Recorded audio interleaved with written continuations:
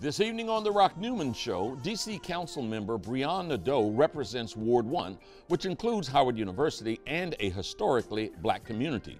We'll talk with her about how gentrification is changing the face of that community, get her perspectives on the clash of cultures ramping up between longtime residents and newcomers, and also look at her proposal to promote more affordable housing in Ward 1. All that and more coming up right now on the Rock Newman Show.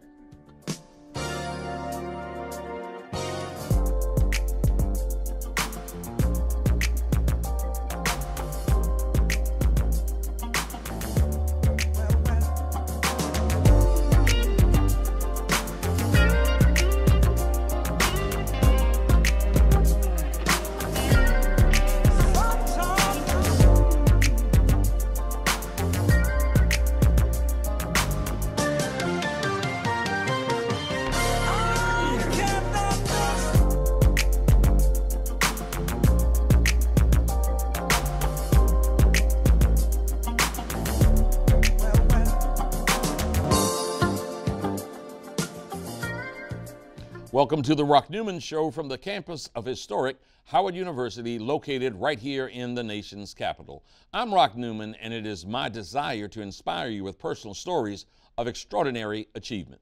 My guest this evening is District of Columbia Ward 1 Councilmember Brianne Nadeau, a Democrat who joins us to explore a number of critical issues facing her constituents, including the social and economic impacts of rapidly growing gentrification, community relations with police, reflected in her Washington Post op-ed calling for an end to stop and frisk. She's also fielding proposals to see more affordable housing made available in Ward 1. We're pleased to welcome Councilmember Brianne Nadeau to the Rock Newman Show. So, you are an elected steward with fiduciary responsibility for Washington, D.C. That's what you're doing now as Councilmember Brianne Nadeau. Yep.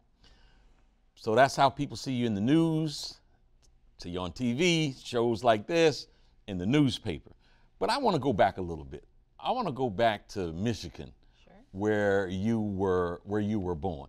Tell me a little bit about your early days and what sort of formed your outlook on life. Sure, thank you. So I grew up oldest of three girls. In a community that wasn't so progressive, but my parents were. Mm-hmm. And so we grew up really active in progressive causes and with candidates, and I worked on my first campaign when I was 11 years old. Let me ask you a question, stop you and ask you a question there. Sure. You grew up as progressive, but not in a progressive community. Oh, correct. So yes. Did you feel and see the friction early on as a result of that? Absolutely, and it was interesting. So we grew up in a largely white community. We're Jewish, so that was also, there weren't a lot of Jews where we were growing up, and also it was a pretty conservative neighborhood. And so I guess that from a young age I learned to be somewhat of an ambassador of progressive causes, and to really be involved.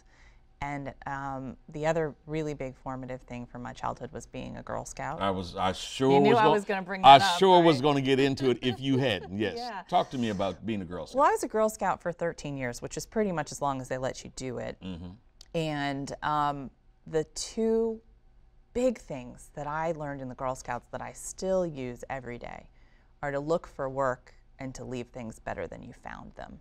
And that's how I do my work on the council. It's how I did my work on the ANC. And it was the mindset that I brought with me when I moved to the District of Columbia 17 years ago now.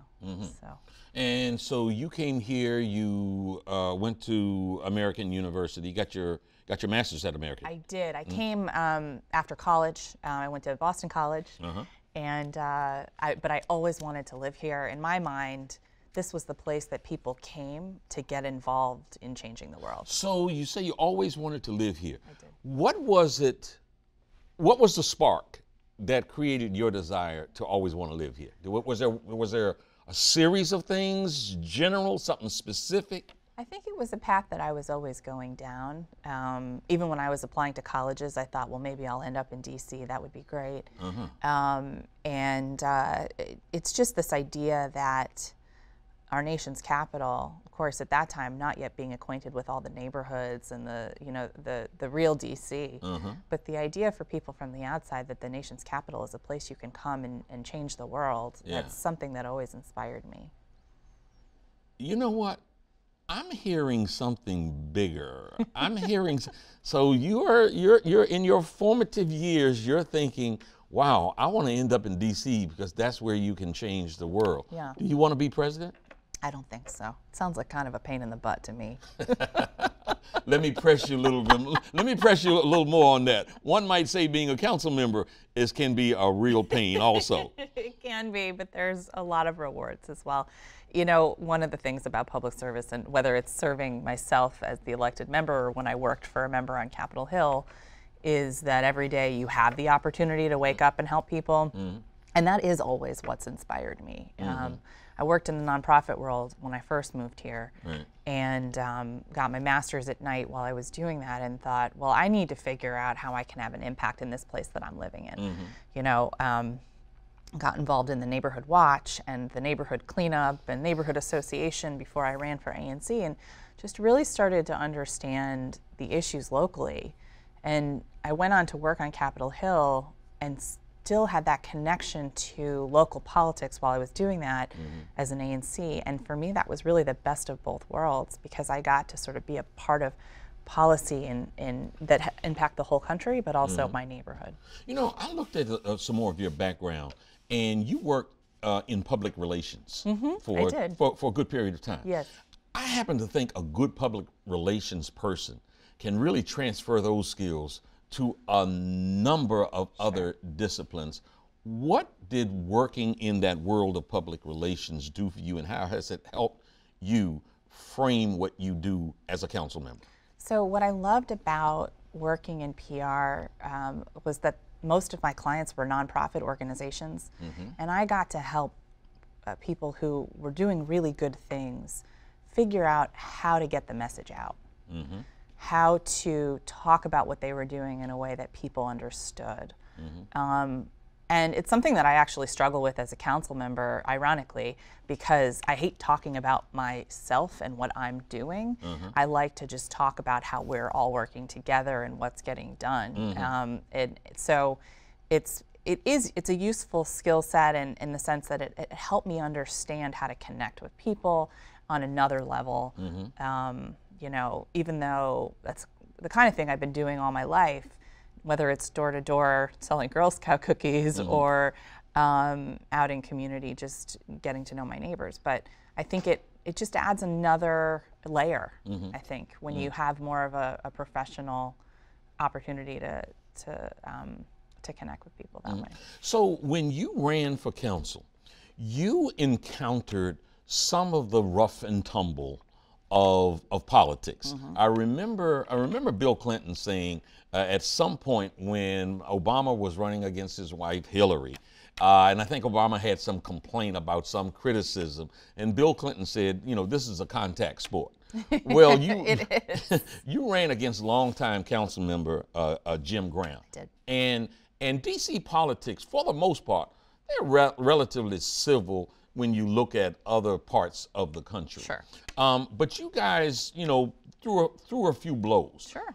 What did that first experience and sort of understanding, having to come face to face with politics being a contact sport, what did that teach you? What did that whole experience teach you? Well, you know, also having been on the ANC before I ran for council, I had to spend some time doing the work to understand how to focus. You know, when people are hurling things at you or they're angry, just understanding that from the constituent side, you know, that's a person in need that's upset, but it's not really about me, right? So that was one thing I had to learn, was how to sort of cut through that and say, how can I help this person who's so angry right now? Now, when it comes to candidacy and going head to head with an incumbent or another candidate, for me, it was just about remaining focused on the goal, which was to ensure we had somebody representing Ward 1 that was really focused on that work.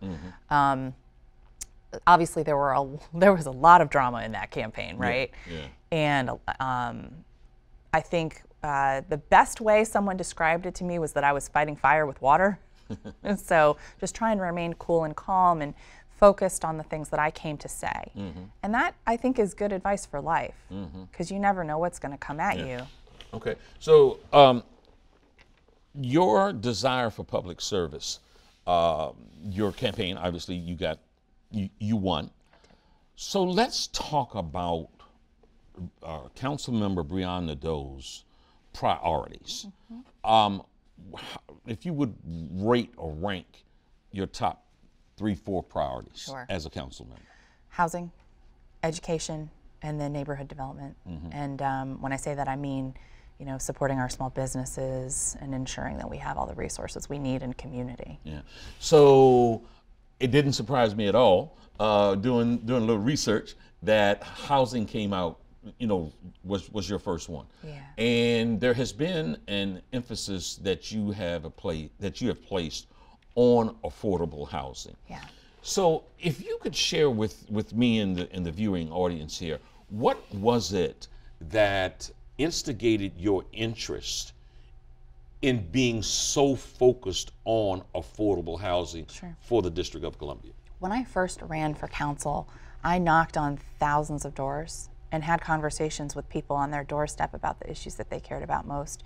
Even people who were not directly in need of affordable housing raised it as an issue, which I think is a beautiful thing in Ward 1. We have a whole range of income levels, but if you poll people, which I have, as you can imagine, the top 2 issues they always say are affordable housing and education, or education and affordable housing. And that's because the need is so great.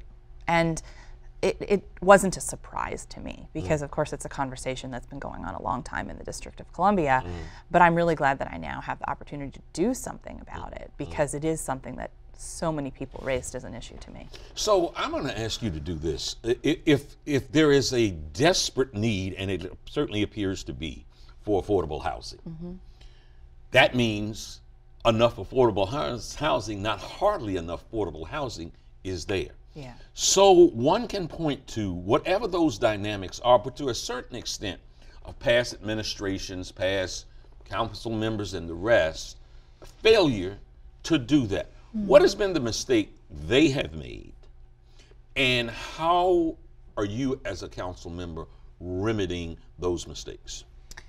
So I think of it a little differently, which is that we now have a better understanding of the full need, and that now is the time more than ever to be pushing for radical implementation of affordable housing programming. Tell me what that means. Tell me what that means. So, for example, the Housing Production Trust Fund itself has existed for decades, but it was only starting, 5, maybe 10 years ago that it was funded. In fact, really not even 10 years ago. And only in recent years that it was funded at $100 million a year. And I have to give credit to Mayor Bowser for moving that money out the door. But that's not the only tool we have. And I think sometimes we get really comfortable saying, well, we've got the Housing Production Trust Fund. We're doing a great job, right? But we need to be doing more. So we're in the middle of our comprehensive planning process right now. And that document that's the blueprint for the whole city, right? We being the entire council? Well, the entire city. So the mayor, the council, the Office of Planning, the ANCs, and the public. And that document is an opportunity to reflect the fact that we all believe there should be more affordable housing and that it should be everywhere in the city. You can look at parts of the city right now and very clearly see you've got single family homes on huge lots that we could have more housing in that area. And so the other thing that we often sort of hide behind is the Height Act. How it doesn't allow us to build higher than a certain height. But the truth is that even with the Height Act in place, we could double the amount of housing that we have in the city right now. We just need the courage to do it. There is, the focus that I've had has been on housing that's for people at the lowest income levels, but the truth is that we need more housing for all income levels, because right now you have people who are living in housing that is less than what they could afford. That could be available to someone who can only afford that amount. And we just need to build more. We need to build it everywhere. And we need to really push back when we have neighborhoods say, not here. I want to, since you said that, I'm going to kind of jump ahead of what I normally would have done. But there's a recent article in the Washington Post about Sedgwick Gardens. Yep. And man, that was I don't know if you're going to call that an alarming article, but it was certainly illuminating of the issue that the city is facing. You have longtime residents of Sedgwick Gardens who were complaining, and plenty of people say had legitimate complaints about, hey, I've been here and I've been paying this money all this time, and now you move folks in here who are on government assistance, and they're tearing the place up, they're making too much noise, they're not, used to being able to live up here on Connecticut Avenue, and those folks who are going in there are calling those people who are already in there elitist and mean and the rest. Yeah. It's a lot to unpack. How do we unpack and reconcile all of that? Well, how much time do we have? So you're right. You're talking about a property in Cleveland Park that in recent years has welcomed voucher holders. Now, when we talk about the affordable housing crisis, building new housing is one thing, preserving affordable housing is another, and then investing local dollars in subsidy is another piece of it, because that's housing that exists, that we can subsidize, that people can move into immediately. And one of the points of that article is that we are a housing first jurisdiction, which means we believe that housing should be the primary intervention to homelessness, because that in and of itself provides stability that can help us solve the other issues going on with people. So let me take a fraction of this. Sure. So a family is homeless. There are funds and vouchers to help them not be homeless anymore. There are, not enough. Okay, but to the extent that there is, how does that homeless family, that's someone watching in here right now, how does that homeless family go from being homeless through use of government sources to find themselves a home? What do they do? Okay, and let me say, for those who aren't as familiar, that there are sort of two tracks here. You've got families and you've got individuals. A lot of what we're talking about at Sedgwick Gardens is individuals, so we can come back to that. With families, typically we're helping them find a house or a townhome or a multi-bedroom unit. And families who are homeless typically come through the Virginia Williams Family Resource Center. The mother of former Mayor Anthony Williams. That's right. Yes, a force named for her advocacy. Absolute force of nature. Yes, named for her advocacy. And so they come and they share their situation. Sometimes if it's a family that we think we can help stabilize where they are through some subsidy or counseling, we do that, because prevention of homelessness is the first priority. Right now we have about half of the short-term family shelters that replaced DC General open. So some families could get placed in those, and that's an apartment-like setting. They don't have a full kitchen, but they're really beautiful spaces where you live in community while we're working to find your housing solution, your permanent housing solution. Some families are still placed in hotels. So there's a number of things that could happen if it's determined that you need shelter. And so, that's a really traumatic experience for any family, right? Some families come to us after they've been sleeping in a car, or they've been couch surfing, or they've been living with a relative, and it's maybe not a great relationship, and they're just trying to end up, somewhere safe for the night.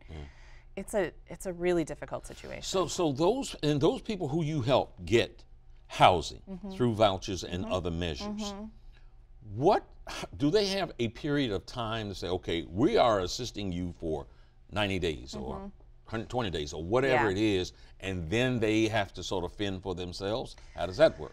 Well, I would say this is something that we still have not perfected. Ideally, they have some assistance looking for housing, but that's not always the case. And I think that's part of the challenge, is it's very hard to find housing out there with a voucher.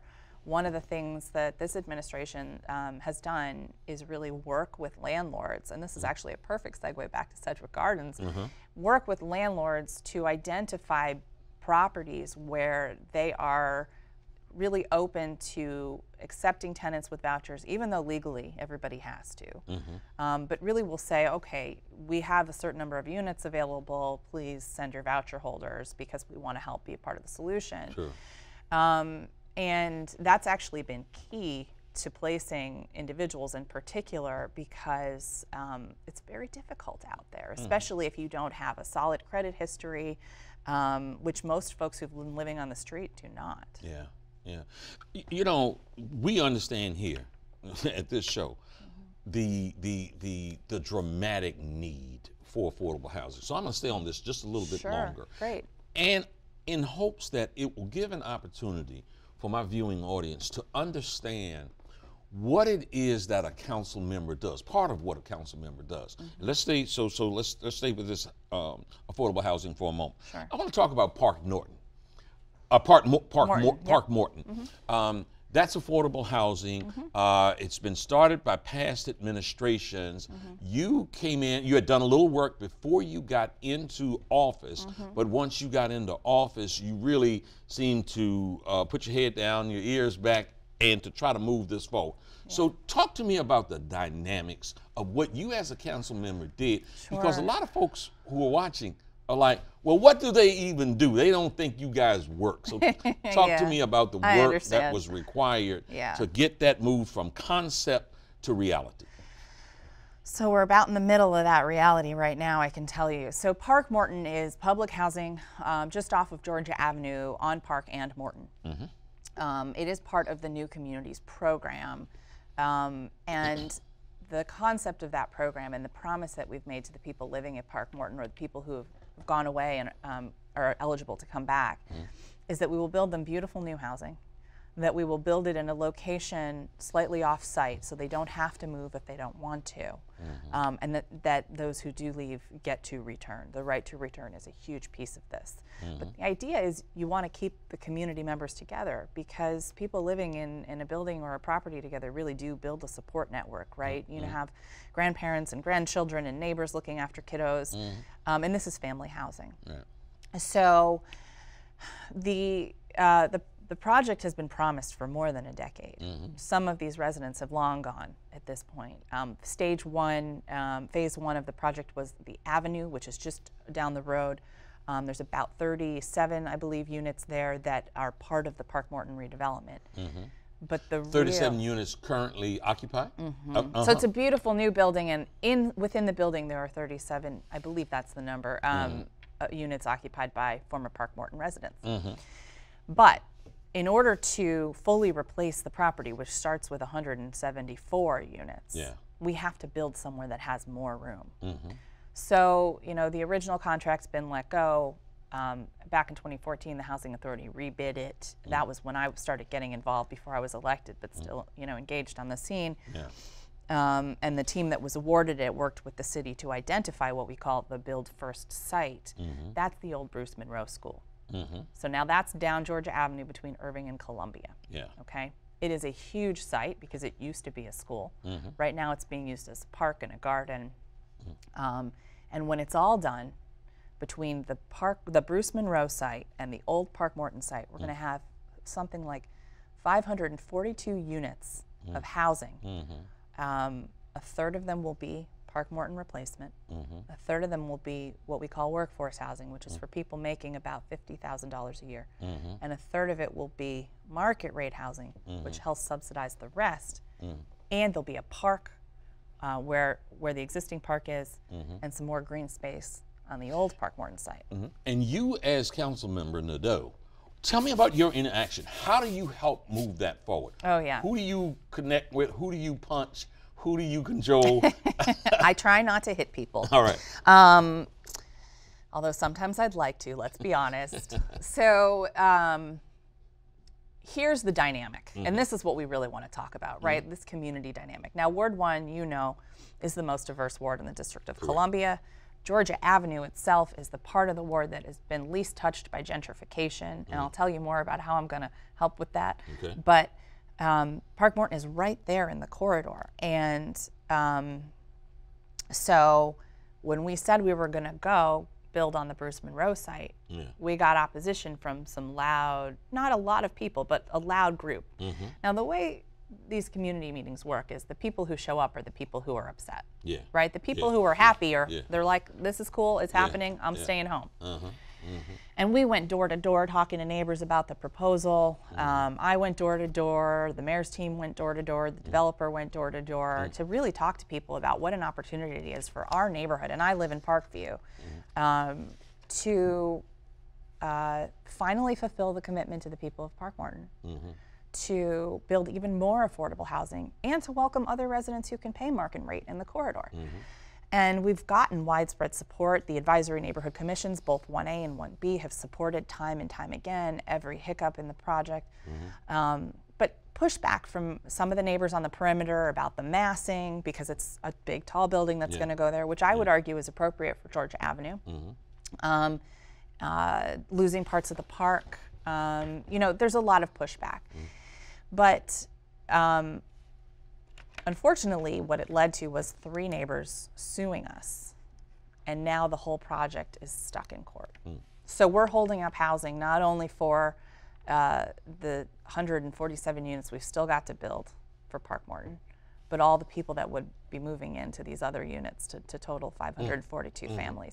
There's going to be a senior building. There's going to be home ownership opportunities. We're working right now to try to create a co-op option for the Park Morton residents so they can build equity. If this is probably the most important thing I'll ever do as council member. Okay. We want to make sure that's properly recorded. Put an exclamation point because you said it on the Rock Newman Show.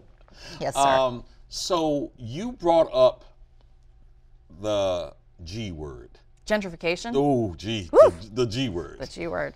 Actually, that's what I usually call it. You know, I think when I've interviewed Tony Williams and Marion Barry and Sharon Pratt Kelly and Muriel Bowser, we talk about that word. And we talk about that word and sort of what is the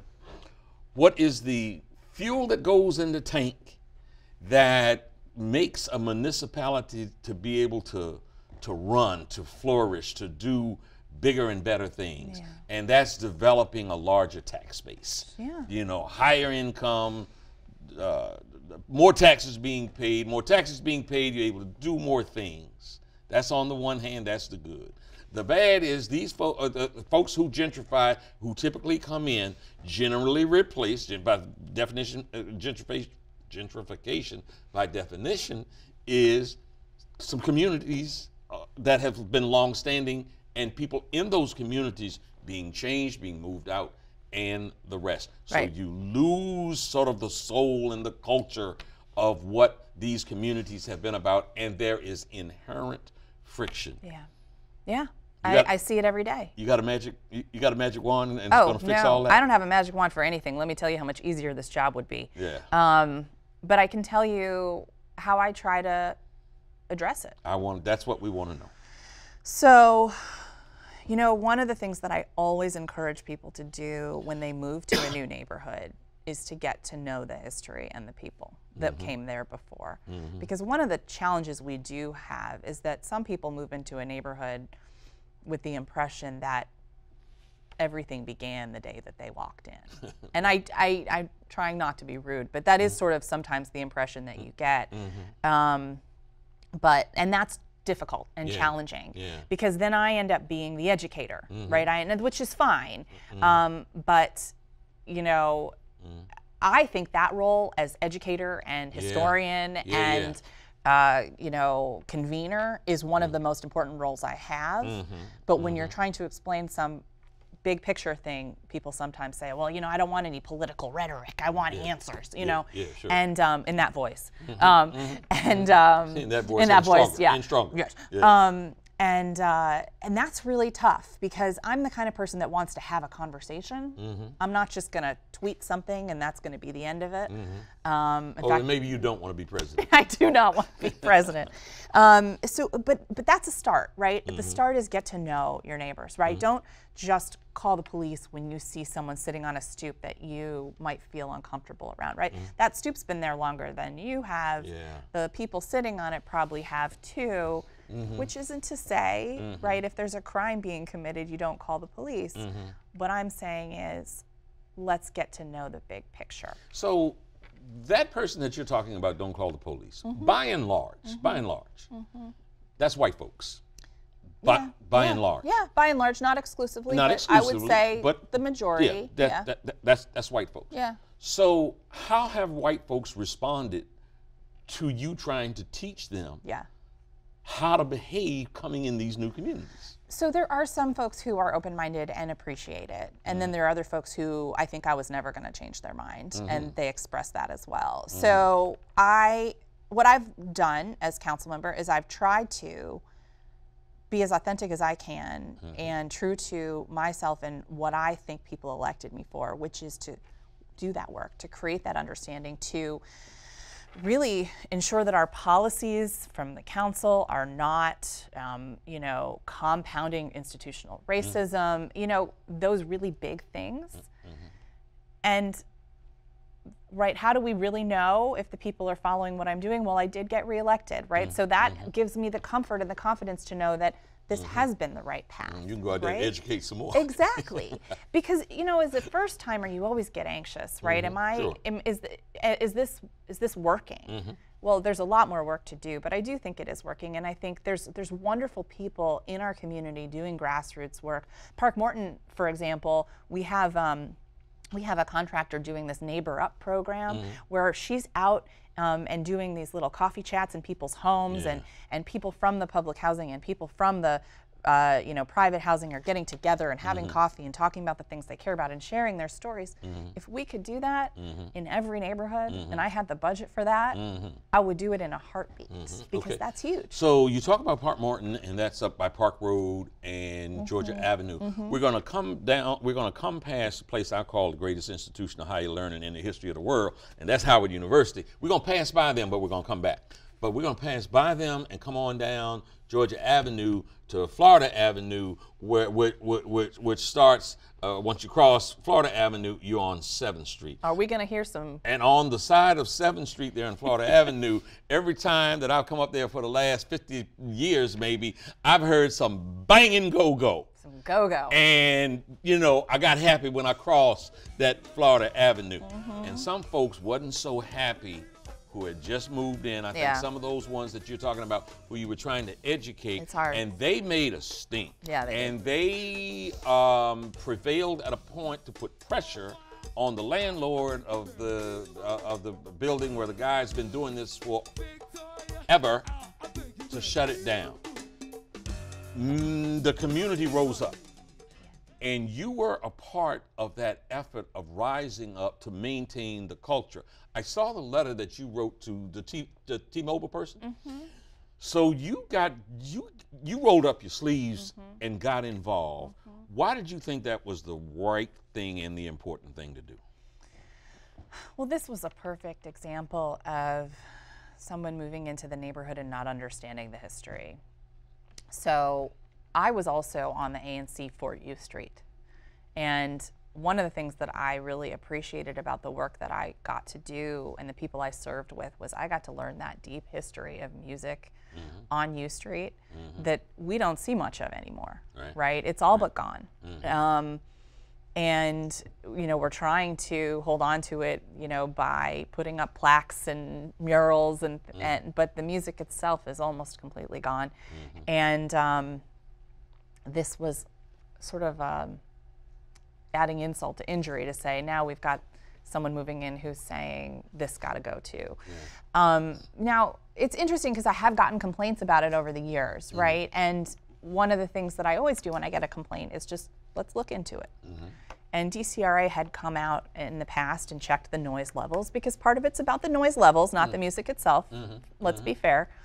But they'd always been found in compliance. And I think part of the problem too is with more people, let's say, working from home during the day than we've ever had, and less ambient noise during the day than you have at night, that sound sort of travels really quickly.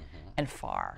So that's, you know, that's sort of like a most basic conflict. We have the same issue up in Columbia Heights with the paint can drummer and, you know, some of the speechifiers, and it's, Ward 1 is so compact. You really can't live anywhere without being within earshot of a commercial corridor. Yes, and I was going to ask you, because now we're talking right there at 7th and Florida Avenue, and around the corner is what the old Wonder Bread place, where you have the WeWork, beautiful WeWork spaces. Do some of the complaints come from there? Not a one. Really? Interestingly enough. Yeah. That's surprising. Yeah. Because I think it's mostly people working from their houses. So they might enjoy it. But so maybe folks they over do, there, or maybe they're so focused on work they don't hear it. I don't know. Yeah.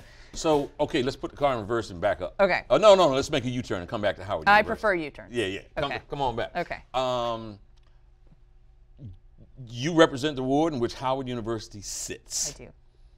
So I would like to get your feedback on what Howard has meant to the ward, what Howard means to the ward in your opinion. Well, having an historically black university in Ward 1 is an honor. And having a leader like Dr. Frederick, who's really trying to revive it and ensure that it has stability for the future, is critical. And now he'll tell you also that they're one of the largest employers in the ward. Then I can't forget that, right? Yes, which is good and important. But I also think the presence of the students has meant a lot to the community. And you know, there's some party houses, right? Everyone's going to complain about students in every neighborhood. But I mean their real contributions, you know, whether they're volunteering or serving on the A&C. Howard, one of our Howard grads actually served on the A&C and then went on to work in my office, which of course is a huge contribution to Ward 1. But there's just so many things that the university does to enrich the neighborhood too, whether it's through incubating small businesses, inviting us in when they're holding symposiums and other really wonderful discussions. What I'm most excited about is the future, which is the work that the university is going to be doing on its properties along Georgia Avenue. And we always have this tension, you know, around affordable housing, right? Howard needs to develop their sites so that they can remain financially viable, and I'm always going to keep pushing to do more affordable housing when they're doing that, and they know. So. Where did you stand on the issue with the brouhaha? With the hospital? With the hospital, yes. Man, you know, doing what I could to support Howard so that they could get a piece of the pie as we build that new hospital. But also really a complex situation because there's already, you know, the government had already negotiated a contract so with another operator. So it was complicated, but I think we landed in a good place. And the goal really is to ensure that the med students at Howard have an opportunity to train, right, so that they can be doctors, so that they can serve. And one of the things that we are always reminded of in these conversations is how important it is to have doctors who are of color, because people of color often are discriminated against by their doctors when they seek medication or when they are being diagnosed with a disease. And that's a huge issue nationally, not just in the District of Columbia. To have more doctors of color, I think, ultimately helps health outcomes for people of color. So that's a huge driving force. I want to have this last piece here on affordable housing before we move to something else. When you say that, you know, it's exciting what the university is doing with its assets, and that there is a natural tension, there becomes a natural tension for your advocacy for affordable housing. How do you see that shaping out? What do you want the university to do or to be mindful of that would be consistent with your vision for affordable housing for this area? Most simply, just build more. Build as much affordable housing as you can possibly afford, even if the law doesn't require it. And I say that to everybody, not just the university, because I think we're all in this together. And you know, the people that the students, the professors, you know, everybody needs affordable housing. And you know, a beautiful example is the project now called Trellis House that's over on Berry Place. and there's a good deal of affordable housing there, and community benefits came out of that project as well. And that was all part of a planned unit development, where by law the university was required to engage with the local community and the ANC to finalize the project, and that was a beautiful outcome. So it was a great opportunity to partner. Well, I like to think the President Frederick probably doesn't do anything else on a Wednesday evening other than watch the Rock Newman Show. So I'm sure he'll get that message. He'll get the message. You may get a call soon. I'm always happy to talk to Dr. Frederick. So as this white lady councilwoman, yes, here you go again. Here I go again. You write an op-ed piece in the Washington Post, and you talk about a lot of stuff. You talk about community policing, the relationship of the community with the police, how, sort of the reciprocal, what should be the reciprocal nature of it. Right. But then, you get a little bold there, and you challenge what is, in your definition, police actions of stopping and frisking. Right. They call it something else, but I thought you very boldly said it's tantamount to, and it is therefore, stopping and frisking. Right. What drove you to sort of take that bold stand? Well, I learn on the job. And I didn't show up here in the District of Columbia knowing all of this or understanding these issues. I learned from the people that I served that a lot of the policies we have in place in government, not just this government, but all governments, really have had a deep and lasting negative impact on our communities of color. And that is really what moved me to stand up on this. I worked together with a number of groups, Stop Police Terror, the Ward 1 Near Act Study Group, and constituents who are involved with these organizations. And they've really shown me how I can use my leadership and my privilege to make a difference in these issues. So, and I'll tell you, this is another area where when you have an uptick in violence in Ward 1, which we do right now, this is a thing that some people who just don't get it will throw in my face. Right. I'm soft on crime, or I don't get it. Now, what's been interesting to me is I feel like all the work I'm doing is sort of building on existing infrastructure, right? We're not cutting the police force, right? We're not doing that. We're enhancing it. But I'm asking, and my point in this op-ed was, look, the NEAR Act, the Neighborhood Engagement Achieves Results Act that the council passed years ago now, that we're trying to implement this public health approach to public safety, trauma-based care, intervention rather than prison, diversion programs, all of these things that haven't been in place. The big piece of the NEAR Act is the data collection. And without the data on stop and frisk, that we have not been getting all the data, then we can't make informed decisions as a council on how this is being implemented. So my thing was, if you're not going to give us the data, just stop. Just stop altogether, and give us the data, we can talk about it. Because some real data is that now African Americans comprise 47% of the population here and are arrested at 83%. Yeah. That's oppression. Yeah. That's a form of real oppression that comes out of what has been long-term institutional bias and so much else. It's when individual bias becomes institutional racism. Yeah. Right? And how do you undo that? Yeah. Well, little by little, but we're trying to do it faster. Yeah. And so I can tell you that, I wrote that op-ed and I got pushback, no, we don't do that, but how about we ask the people who've experienced it? And I'll tell you what, we have some footage of you in the council talking about Oh this. boy. Yeah, so let's take a look. Okay. Chairman, I intend to vote to override the veto today, and there are a few constituencies that I feel that I should explain that vote to. Aside from those who have very strongly urged me to vote against the veto, there are some who have urged me to vote to uphold it.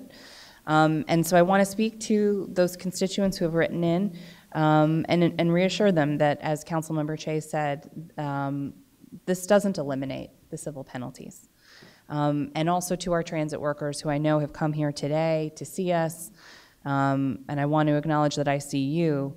And of course, we want to help keep you safe in your jobs, and we know how hard you work. But we also don't want to falsely conflate fare evasion with violent crime. And so I say to you that we will continue working together to ensure that we can uphold your rights as workers to keep you safe as you do the jobs every day to keep us safe and getting to work and everywhere we need to go on time. We are slowly dismantling an unfair system, and the more we commit to using the lens of race equity in all we do in government, the sooner we will be able to rectify the real crime here, which is perpetuating racist government systems in our own government. So I join my voices with my colleagues today in support of an override of the mayoral veto. I have consistently supported decriminalizing fare evasion on Metro here in the District of Columbia, and I hope that we can see that happening all across the country in places where that's not yet happened. So I thank my colleagues for their leadership on this, and especially for those who made it possible to have the meeting today so we could take this vote and continue to rectify some of the wrongs that exist here in our community. Thank you, Mr. Chairman. Councilmember Nadeau, I said on a show, I don't even know if it was this season or before, that racism was America's original sin. Yeah. And for too long, it has continued to be a sin and an open wound that doesn't get healed with status quo thinking. And in that piece there, you took the leap, you took the risk to challenge status quo thinking that clearly is not something that a lot of those who are in control of the status quo are comfortable. That's not a conversation they're comfortable with having. Right. I want to ask you a couple of things. What kind of feedback did you get from that position you took there? And where do we go from here? So the thing that I really appreciate is that the majority of my constituents think that way. They are progressive, and they understand that we have to make big changes to right the wrongs of history, that this is the moment. We can't wait. Mm-hmm. And so there was really a great deal of support for decriminalizing fare evasion, as I believe there was before my time for decriminalizing marijuana use. And I think the next is to decriminalize sex work, right? That's the next conversation we're going to be having. Decriminalize sex work. Mm-hmm. How do you define it? Prostitution. Mm-hmm. So we're in a moment where I think white people are finally understanding, not all white people, but white people are finally understanding that our privilege has meant the oppression of others. Mm-hmm. And some people become uncomfortable giving up some of their privilege to allow that oppression to stop. That's the tricky space in my community. That idea and concept right there is as much, in my estimation, as anything in what got Donald Trump elected president. Oh, yeah. People are so worried that they're going to lose something. That advancement for you is a rollback of my advances. You win, I lose. Yeah. We don't if I let have you to win. think that way, though, right? Everyone can win. Some of us have to give some things up. But that's only fair. And you're right. I mean, the racism that we're feeling in our communities right now has been going on so long. And white supremacy itself, right? So I'm Jewish, and we talk a lot now at the council and in community about that root of white supremacy being racism, bigotry, anti-Semitism. If you're racist, you're probably also anti-Semitic, and vice versa, right? But the way that Black people have been oppressed is just so much more systemic at this stage in history, because of the way it persists. And that's something that I feel so passionate about. I mean, you know, my time in office, I'm only going to be able to do a little bit of this work, right? I'm not going to be able to solve it because I'm not going to sit in this seat forever. And there's people who are, you know, I'm sure will come behind me that will continue it, and I'm hoping to cultivate that leadership. I think that's part of the job. Part of the job is thinking about what's going to happen after you're gone, you know, not just how long can you stay in the seat. And I think that's probably a perfect example, right, of how you can't hold on to that privilege forever if you're really thinking about a just society. So. Yeah. You have a 19-year-old daughter. 19 months. I'm sorry, 19, Yes. boy, I grew her up real fast. You sure did. 19 months. Yes. So what are you teaching her Yeah. to make sure peer pressure is rough, she's going to school at some point and all the rest, and she's going to be, you know, surrounded by just a myriad of people and thoughts. Yeah. What do you teach her so that she can follow in those footsteps? Because those footsteps that you are laying, they're important, they're valuable, they're critical to moving forward. So what do you teach her? What will you be teaching her? Well, I love that we live in Parkview, which is still a diverse neighborhood. We are gentrifiers, so one of the things that we'll be teaching her is about the neighborhood and what was there before we moved in. One of the things that I love hearing about from parents who put their kids in public schools is how much the children learn about others just by being in a diverse setting in the school. She's going to be in Boundary for a bilingual school at Bruce Monroe at Parkview, and they do a really wonderful job there of ensuring that the different parent communities have meaningful ways to connect, so that the kids also have a meaningful way of connecting. But we love to take her out on the playground, let her play with other kids. Really, just her exposure already at such a young age to people who were different than her is so much greater than mine ever was. And I think that's where you start. And when she's old enough, we'll have honest conversations about racism and anti-Semitism and all the isms, and she can understand her role in the world as someone who has to help resolve those issues. So, you know, we have all of this, so this means you've got to come back. Okay. So look, let's jump into this for a second for the women, well, for everybody who's watching. We're talking about that 19-month-old baby that several months ago you fed from the dais in au natural. Yeah, well, I pumped. Yeah, You pumped from the dais. Yep. And there was some noise made about that.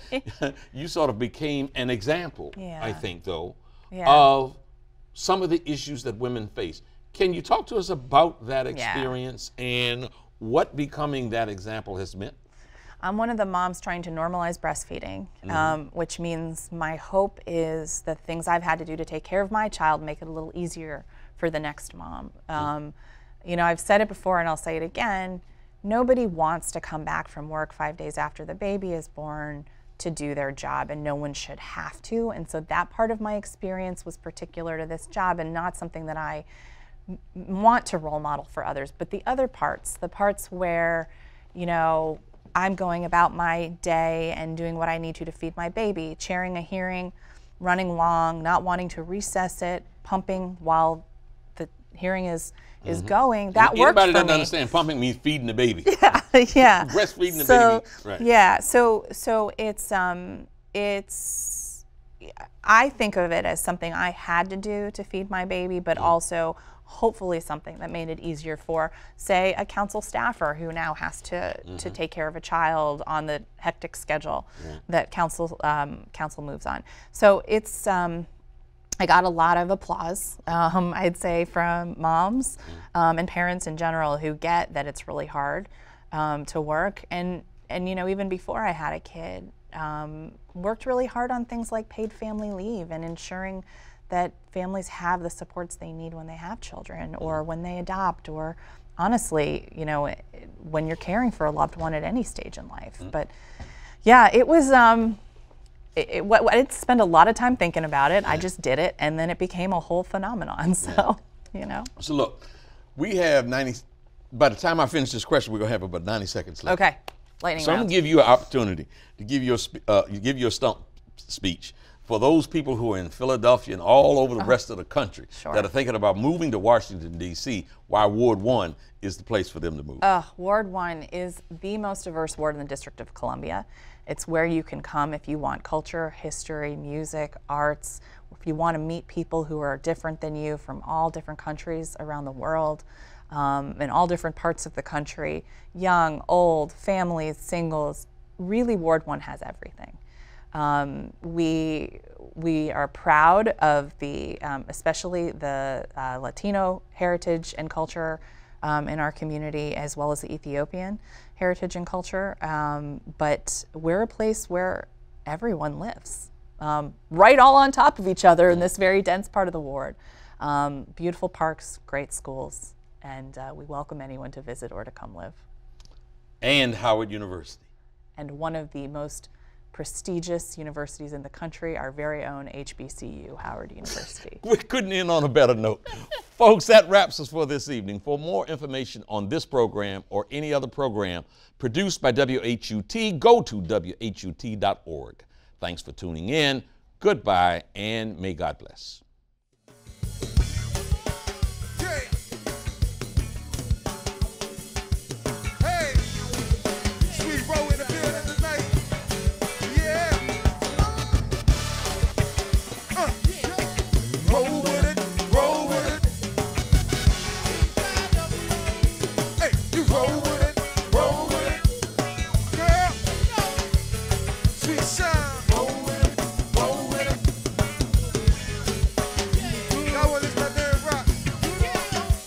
This program was produced by WHUT, Howard University Television, and made possible by contributions from viewers like you.